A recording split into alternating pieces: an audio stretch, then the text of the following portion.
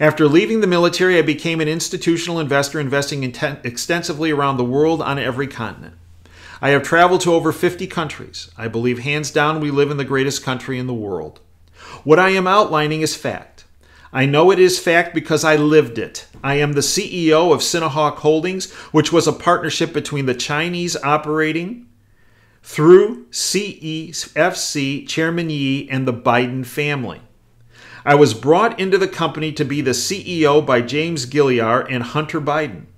The reference to, quote, the big guy, end quote, in the much publicized May 13, 2007 emails is in fact a reference to Joe Biden. The other, quote, JB, end quote, referenced in that email is Jim Biden, Joe's brother. Hunter Biden called his dad, quote, the big guy, end quote, or, quote, my chairman, end quote, and frequently referenced asking him for his sign-off or advice on various potential deals that we were discussing. I've seen Vice President Biden saying he never talked to Hunter about his business.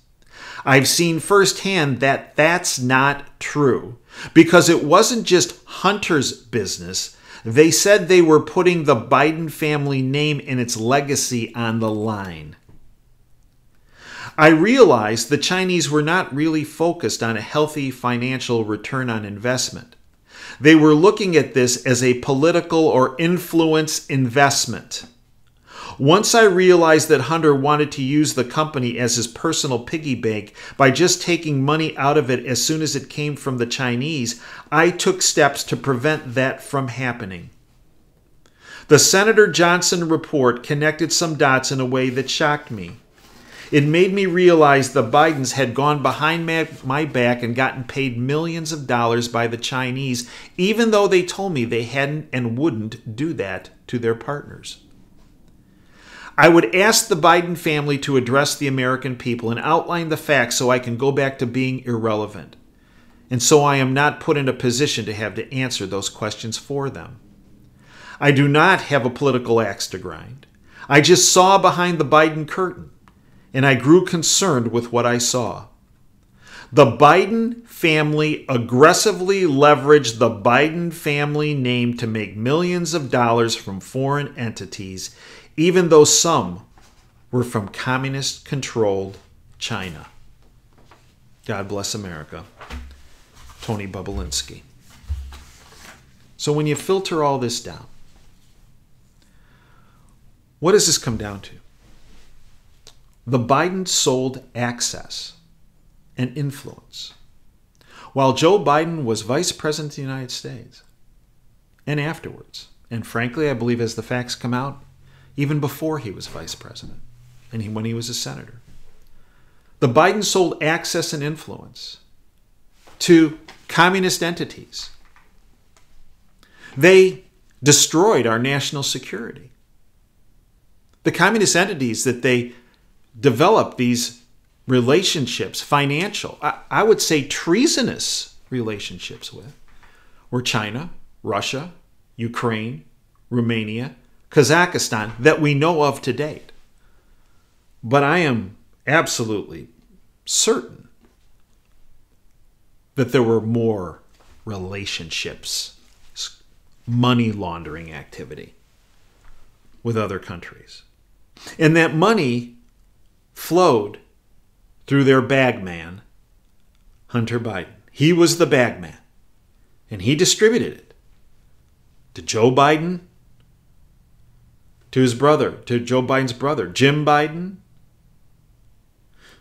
and to a number of other political players, possibly even Obama. Now, how do we know that? Well, this is an interesting article produced by Brooke Singman. Kamala Harris, prominent Democrats, listed as key contacts for Biden family business venture products and projects. What? I know. You didn't hear it in the bought-off lamestream fake media. Exclusive. A list of key domestic contacts for a joint venture inviting Jim and Hunter Biden and now bankrupt CEFC China Energy Company included former Vice President Joe Biden's current running mate, Senator Kamala Harris, among other prominent Democrats. Like who else? Well, other people that were signed on as key domestic contacts for the Chinese to utilize. Kamala Harris, Senate Minority Leader Chuck Schumer, Senator Amy Klobuchar, she ran for president from Minnesota. This won't shock anybody. Remember, this next one had a driver that was working for the Communist Chinese Party for 20 years, right? Senator Dianne Feinstein, Senator Kristen Gillibrand from New York, New York Governor Andrew Cuomo. So when he wasn't sending COVID-positive patients to COVID-negative nursing homes and killing thousands in New York, appears Andrew, he was a, what do they call him? Quote, key domestic contacts with the Chinese. Isn't that special? New York City, Mayor Bill de Blasio. So when he wasn't painting Black Lives Matter on Park Avenue in front of Trump Tower, he was a key domestic contact for the Communist Chinese government. Former Virginia Governor Terry McAuliffe, the guy who's really tight with the Clintons and kind of ran their operations. Yeah, shocking. And also, shocking here, ready? California Governor Gavin Newsom. Well, those folks have a lot of splaining to do, Lucy. Another piece of information that you're not going to get through the bought-off lamestream fake media. This was actually just put forward through fantastic investigative journalists Mary Fanning and Alan Jones. Remember, Hunter Biden laptop was turned into the FBI in December of 2019, and everybody's, this is terrible. I mean, people knew about these money laundering operations with China, with Russia, with Ukraine, with Kazakhstan, with Romania, just to name a few, with the Biden family and how it was used for influence peddling and how Biden had sold his office as senator and as vice president. And after, I think if you look at his income, him and his wife's income in 2016 was $397,000 or something like that. And then starting in 2017, 18, and 19, the income was combined in those 3 years, $16,579,000. Where do you think that came from? Right there, right? I just told you. But as bad as it was about the laptop being turned in December 2019, they didn't do anything. Guess what? It gets worse. Fanning and Jones just put out this piece of investigative journalism in the last day. And the bought-off lamestream fake media hasn't touched it. In a nutshell, the FBI, when Comey was director of the FBI, you'll find that shocking. And now Wray, who's been there for years, you'll find that shocking. The FBI had this information about Hunter Biden that's on his laptops, all the emails, all the pictures, all the videos, with him, with potential, as I understand it, underage girls, including maybe, I'm not going to go there. I'm not going to go there. That they've had the information actually since 2015 when the whistleblower turned it in to the FBI. 2015. They've had it all along. Deep sixed it. Since 2015, the FBI, Department of Justice, hid secret evidence proving Hunter and Joe Biden's China ties, says CIA whistleblower. In August 2015, CIA contractor turned whistleblower Dennis Montgomery, we've talked about him before, and this illegal surveillance platform called the Hammer that he developed that was initially used to monitor terrorists internationally. It was flipped by Obama in February 2009. Obama, Brennan, Clapper, Biden, Comey, Mueller were all involved in this, utilized it for their own privatized illegal surveillance platform to get dirt on people so they could leverage them and blackmail them. In August 2015, CIA contractor turned whistleblower Dennis Montgomery provided the FBI and Department of Justice with evidence stored on 47 hard drives that implicates Robert Hunter Biden, son of former Vice President Joe Biden, in illegal activities, Montgomery states. Montgomery turned over to the FBI were 10,000 pages of documents regarding Hunter Biden and Joe Biden, according to Montgomery. The 10,000 pages of documents regarding Hunter Biden and Joe Biden included videos and images.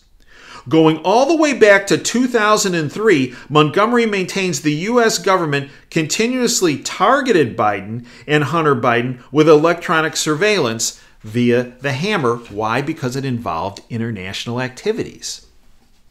Remember, the platform, the hammer, was initially used to monitor illegal activities occurring internationally. Apparently, through what's been said here, is they picked up these illegal transactions occurring, these illegal activity, as far back as 2003 with Hunter Biden and Joe Biden. And nobody did anything. Well, who was president then? That would be George W. Bush. Well, why wouldn't Bush do anything? Because he's a deep state globalist himself. We've said that from the very beginning. We've gotten a lot of grief. I said this, our radio show, Operation Freedom, is now 10 years old. 10-year anniversary. But one of the first statements I made on the radio was the day Ronald Reagan left office in January 1989, our country forever changed because every person who has occupied that office since him, and at that time, that was George H.W. Bush, Bill Clinton, George W. Bush, and Barack Obama, were all owned and operated by a criminal syndicate. That syndicate, New World Order crowd, globalist syndicate, deep state. I made that statement 10 years ago, got a tremendous amount of grief for it. I stand behind it today. And this is yet another piece of evidence that supports that. The article goes on, Montgomery, as a CIA contractor, worked for John Brennan and James Clapper. Montgomery became a whistleblower upon seeing firsthand how the Obama administration had turned the hammer against America.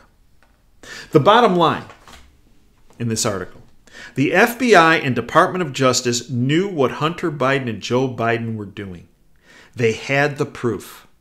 They buried that evidence that showed America was being redistributed and sold out to her adversaries.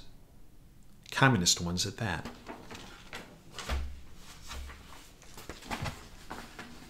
More shoes are going to drop in the coming days, in the coming weeks.